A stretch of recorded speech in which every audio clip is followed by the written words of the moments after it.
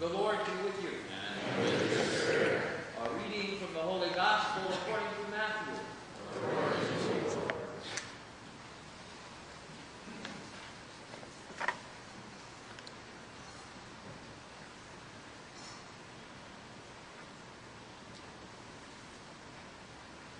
Jesus began to show his disciples that he must go to Jerusalem and suffer greatly from the elders, the chief priests, and the scribes, and be killed, and on the third day be raised. Then Peter took Jesus aside and began to rebuke him. God forbid it, Lord. No such thing shall ever happen to you. He turned and said to Peter, "Get behind me, Satan. You are an obstacle to me. You are thinking not as God does, but as human beings do." Then Jesus said to his disciples, "Whoever wishes to come after me must deny himself, take up his cross, and follow me. For whoever wishes to save his life will lose it. But whoever loses his life for my sake will find it. What profit would there be for one to gain the whole world and forfeit his life? Or what can one give in exchange for his life? For the Son of Man will come with his angels in his Father's glory, and then he will repay all according to his conduct." The Gospel of the Lord. Praise to you, Lord Jesus Christ.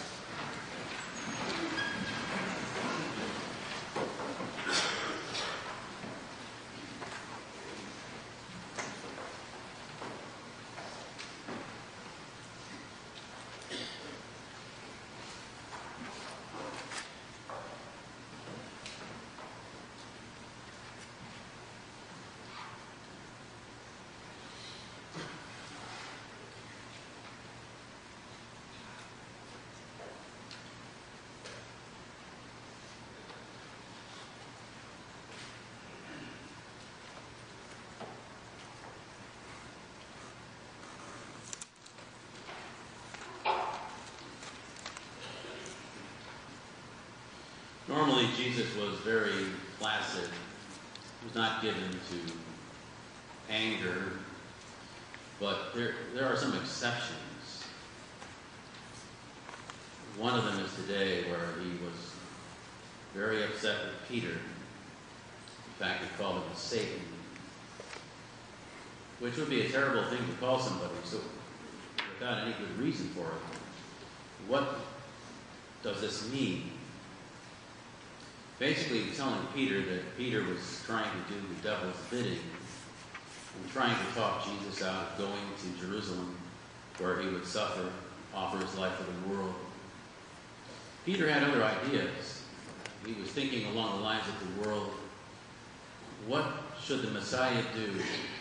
According to the mind of the world, perhaps command armies, invade Rome, or at least reject the Roman occupying forces.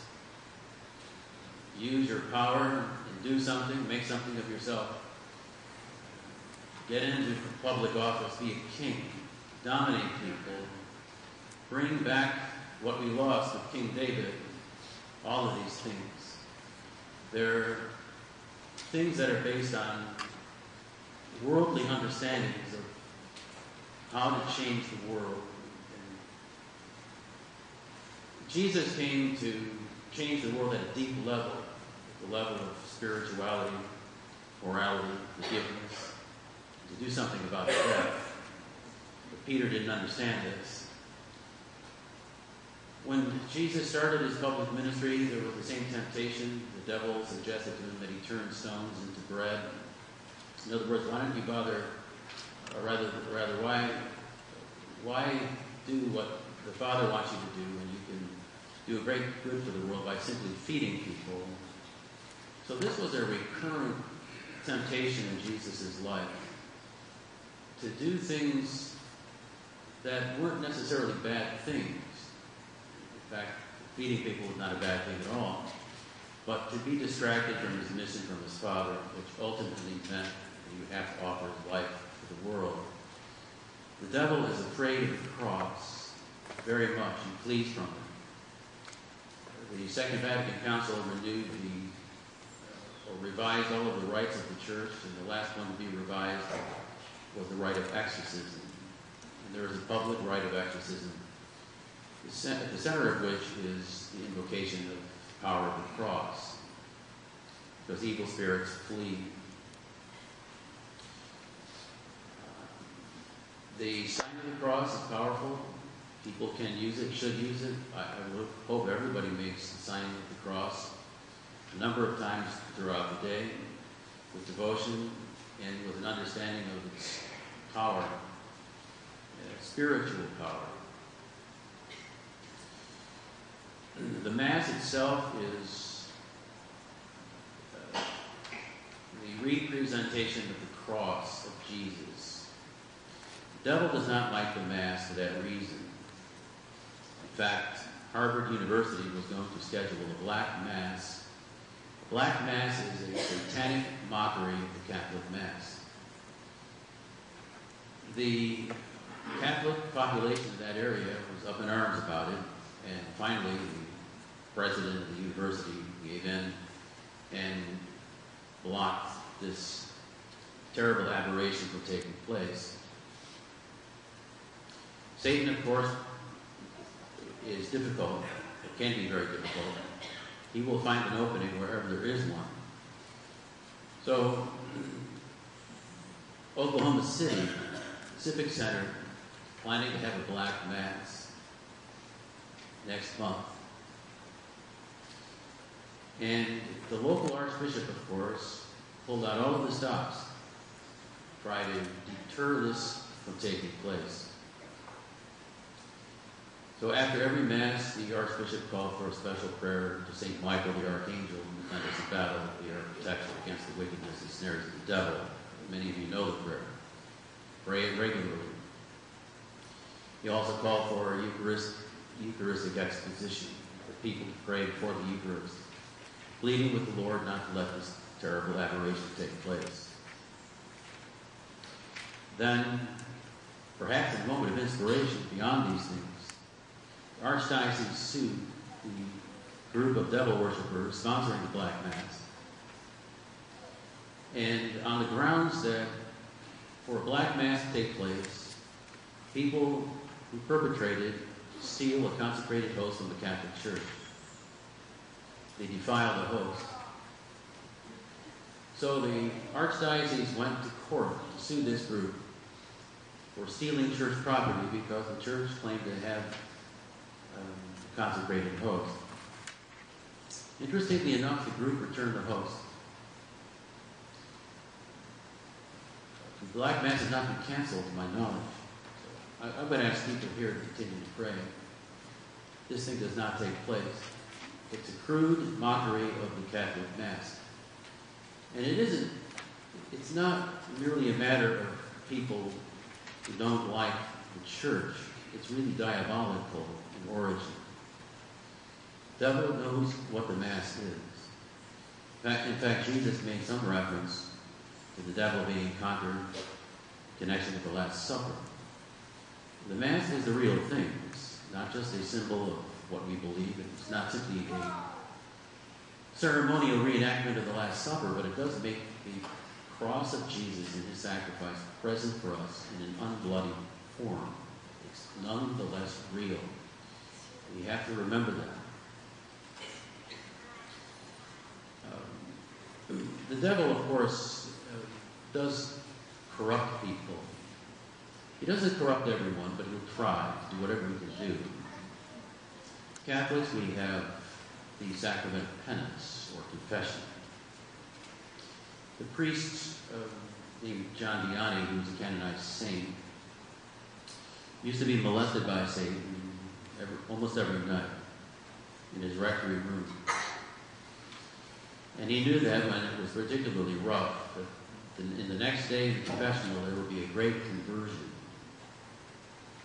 And it happened every time. So he was very unmoved by the devil's tactics because he knew the devil was upset. What upsets the devil more than anything is holiness. It's important for us to heed the call to be holy. A person commits a mortal sin. A person is not holy. It's the worst state to be in. You should never take that for granted. Mortal sin means the person has really separated himself from God. Sometimes people say, well, how can you believe in a God who sends people to hell? He doesn't send anybody to hell. People to do it to themselves. That's the problem. It's self-imposed. It's self-imposed exile from God, which starts in this world. As long as a person persists in mortal sin, if he dies in that state, he'll never see God. He'll never be happy. Through his own choosing. It's not what God wants. Remember, he sent his Son that we might have eternal life. He wants what's best for us. But he doesn't force anybody to be saved. He just doesn't force people. That wouldn't be right. He respects what he made. He made us. He respects our dignity as free agents, free responsible agents. But we must use our freedoms wisely. The world has a great influence on people. One of the heartaches for me as a priest, and I would think probably for many other people, is the widespread